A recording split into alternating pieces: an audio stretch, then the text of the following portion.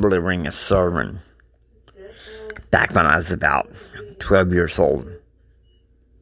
It wasn't very long after my 12th birthday at all. My uncle, who is the same age as I am, went off with his friends to pray. And they had a little, card table type deal. And my granddad heard me preaching. And so he took it and he raised it a little bit to make it look like a pulpit. And I'm preaching up a storm. And 30 minutes later, my grandma comes in and she says, "Well, there's James, my little preacher. He'll always be my little preacher."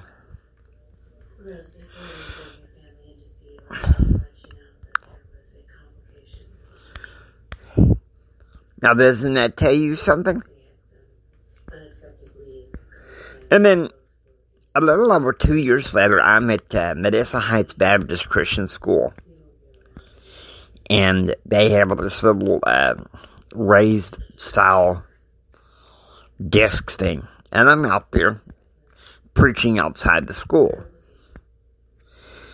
And one of the deacon's wives who runs the cafeteria, she saw it. And, and all the kids went outside, and she gathered all the kids around, and she said, "Kids, you hear what James is like? He's a little preacher boy. He may grow up to be a preacher." Well, in a roundabout way, I did. But in a much better formula, like the restoration of the gospel. I'm going to tell you something. I first heard about the church when I was 14. And it's like, I wanted to be a part of that, but I didn't know anybody until I bumped into Keith. And the more and more I got to know Keith, and more than just talking about spiritual matters. Sometimes as much as about playing a game of Monopoly or cards. No one could dare accuse Keith of cheating in a game. Because Keith held to his own integrity. And let me tell you something. He'd call you on if he felt like you weren't playing your dead level best on a game with him. Because, yes, Keith wanted to win. But Keith wanted to win fair and square. I don't think he had a cheating bone in his body. Now, there was some debate at one time between him and my ex-wife about playing Monopoly. We had to change the rules one time when we were, I was dating with her. We were started playing Monopoly. Of course, after the divorce, we changed it back. But the initial rules between me and Keith, when we were playing Monopoly, we were playing for blood. As far as, who gets what property.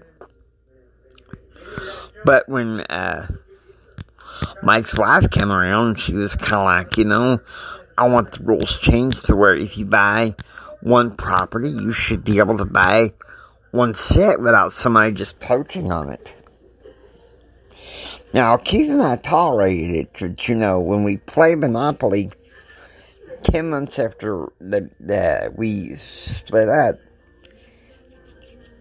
Keith and I went back to the same old rules that we were, because we felt like they were better. That's right, there are laws, and there are standards. You hear me?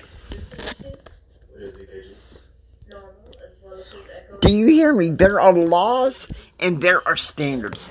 And we might as well go there, okay? We might as well go there.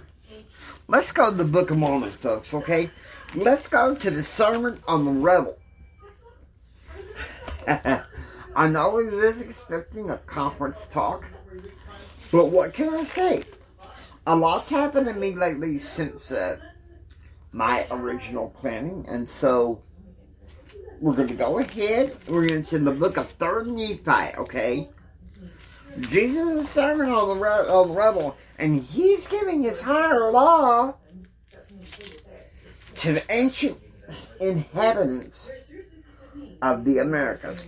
And can I tell you something? The way the higher law is delivered to the people of the ancient Americas makes a little bit more sense than how it is with Matthew. Now, I'm going to start with 3 Nephi chapter 12, verse 17 says, "Think not that I am come to destroy the law or the prophets." Okay? To move this over. Don't you just love large print scriptures, paper scriptures? "I am not come to destroy, but to fulfill. For verily I say unto you, one jot, nor one tittle hath not passed away from the law, but in me it hath all been fulfilled." Okay, verse 20 it says, "Therefore,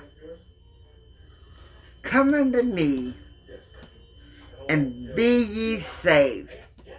For verily I say unto you, that except ye shall keep my commandments, which I have commanded you at this time, ye shall in no case enter into the kingdom of heaven." If you grown up in the church, you know what the commandments are. You know what the standards are. Maybe you're like me. You grew up in a different faith, and now you're in the church. You're the only member of your family and the immediate family that's in the church. And maybe one night they decide to watch a movie or something that's questionable. What do? I know it's hard, but you have to get up and walk out. And I've been called, you know. I'll walk on James. He's a fetty daddy. He won't sit there and watch it with us. Now, am I perfect at that? No. But I also know that there's standards. There's a line I draw. And really, I watch TV for different reasons than most audiences, okay? I draw a line because most of what's on TV nowadays,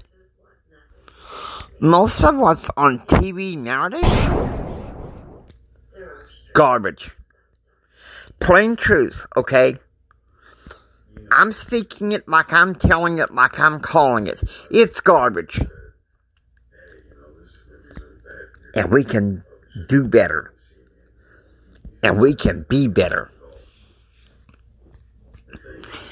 If we're expecting Hollywood, or the news media, or Washington, D.C., and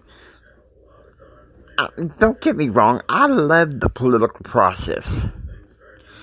But I feel like people, through some negative, reactive rhetoric on both sides, have corrupted the process. Okay? Now, I do give my conservative ideology whenever it's needed, but I'll also be honest with you and tell you when I feel like both sides are wrong. Okay? Because I think part of the problem is there's some people that live with what's known as tunnel vision spiritually.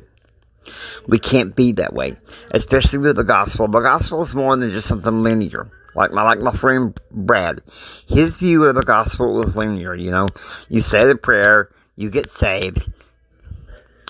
But oh well, you better live according to how Brad sees the commandments.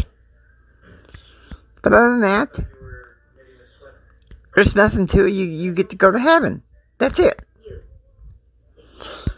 But the more and more I read the Bible, I realized that wasn't the truth. It wasn't going to work that way. It wasn't going to work that way. There was no way I could really do it that way. Okay? So, now I've said my piece about what's needed to heal our land. I hope you find this helpful. I want you guys to take it easy, and God bless you, and I'll see you guys. Retirement, I've been trying new things. With Frank's Red Hot, I put that on everything. I will see you guys Monday night. Hulu and ESPN Plus come to life on all your screens. Oh, come on, go.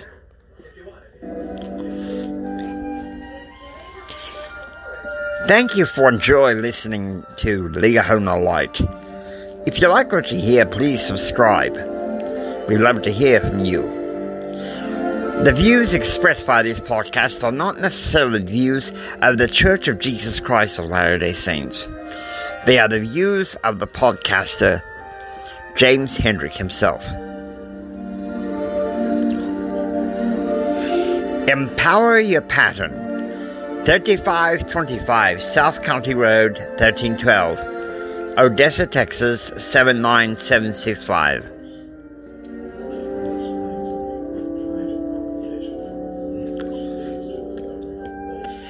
Liahona Light adheres strictly to the standard works of the Church of Jesus Christ of Latter-day Saints, with words of Latter-day Prophets. The Bible used in Liahona Light is the King James Bible.